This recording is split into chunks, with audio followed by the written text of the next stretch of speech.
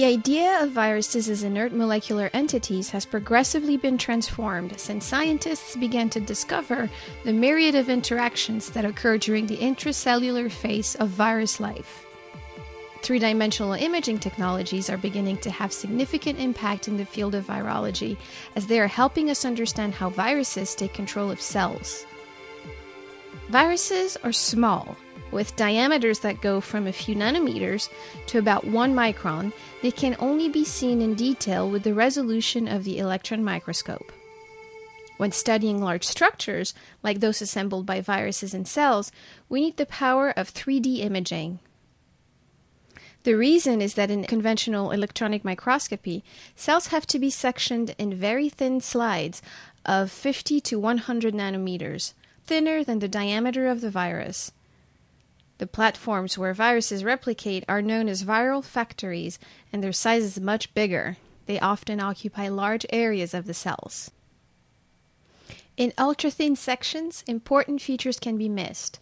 With the help of 3D imaging, new structures and interactions participating in virus entry, viral genome replication, assembly and maturation, egress and propagation are being discovered. This review focuses on selected recent methodological advances in subcellular 3D imaging that have been especially useful in describing virus cell interactions, and the characterization of specialized structures formed in virus-infected cells. These methodologies include electron tomography, 3D reconstructions of serial sections, and focused ion beam scanning electron microscopy, also known as FIPSEM. Oriented serial sections are collected in an ultramicrotome and visualized by transmission electron microscopy. Images are aligned and processed for 3D reconstruction. Viral factories contain interorganelle contacts not observed in non-infected cells. Their complex architecture is starting to be revealed with the help of 3D imaging. Electron tomography samples are loaded onto a transmission electron microscope, tilted in incremental degrees, and 2D images are collected at each angle. The series of images is then combined to generate a 3D reconstruction. Electron tomography has revealed the organization of viral replication organelles.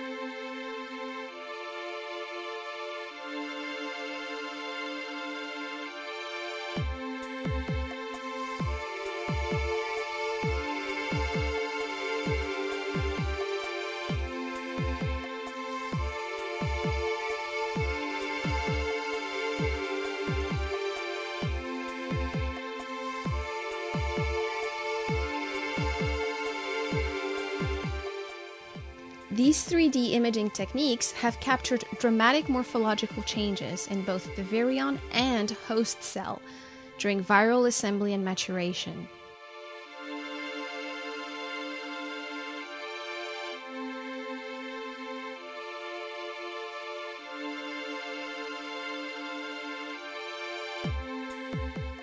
Another 3D imaging technique used to visualize viral infection is FIPSEM. Cells are embedded in resin and abraded nanometers at a time using a gallium ion beam, slicing through the cell. Each slice is serially imaged using scanning electron microscopy as the FIB ablates the cell layer by layer, and the SEM images are used to generate a 3D map of the cell. FIPSEM has the advantage of being able to image volumes many microns thick, and latest developments have allowed the imaging of very large volumes, above 10,000 micrometers. The application of FIPSEM and electron tomography to cell-cell contacts has revealed further new information about the 3D cellular architecture of virological synapses. In the future, we will need to develop new digital tools for image processing and segmentation, as well as more robust methods to label macromolecules in the 3D volumes.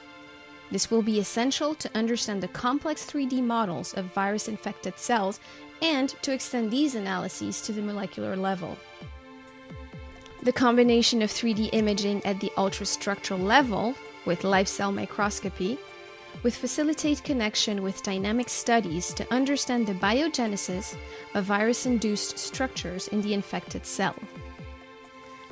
Virologists, cell biologists, and people interested in cell-pathogen interactions or curious about cell architecture will discover how 3D imaging is helping us to learn more about viruses and cells.